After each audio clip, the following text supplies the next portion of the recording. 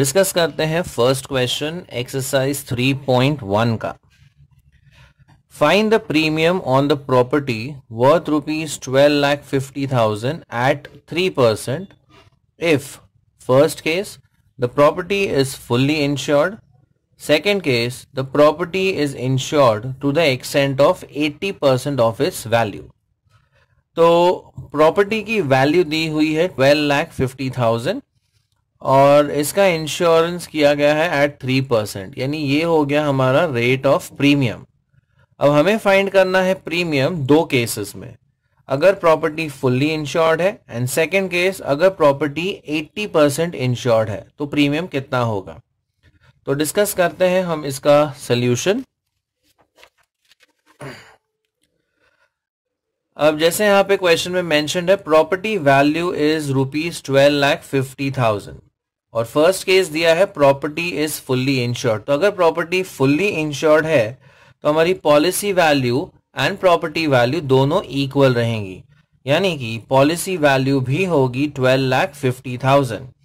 सो अगर property fully insured है सो policy value becomes equal to the property value, इसलिए हम कह सकते हैं पॉलिसी वैल्यू भी कितनी हुई 12,50,000।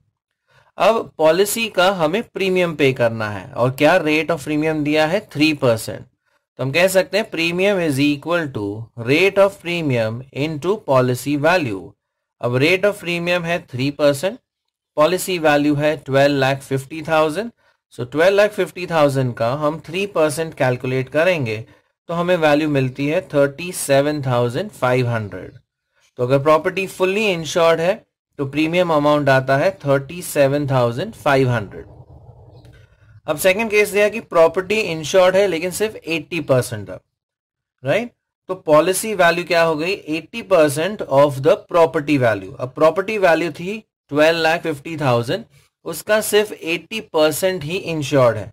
तो 12,50,000 का अगर हम 80% कैलकुलेट करते हैं सो 80% ऑफ 12,50,000 तो हमें पॉलिसी वैल्यू मिलती है 10 लाख। तो 10 लाख की ये पॉलिसी हो गई। अब इस पॉलिसी का हम प्रीमियम पे करेंगे again eight 3%। So premium is equal to 3% of, अब पॉलिसी वैल्यू कितनी है 10 लाख। सो 10 लाख का अगर हम 3% कैलकुलेट करते हैं तो हमारा प्रीमियम आ जाता है ₹30,000। तो याद कीजिए जब फुल्ली इंश्योर्ड है तो प्रीमियम था 3% ऑफ 12,50,000 और जब 80% इंश्योर्ड है तो प्रीमियम था 3% ऑफ ₹10 लाख।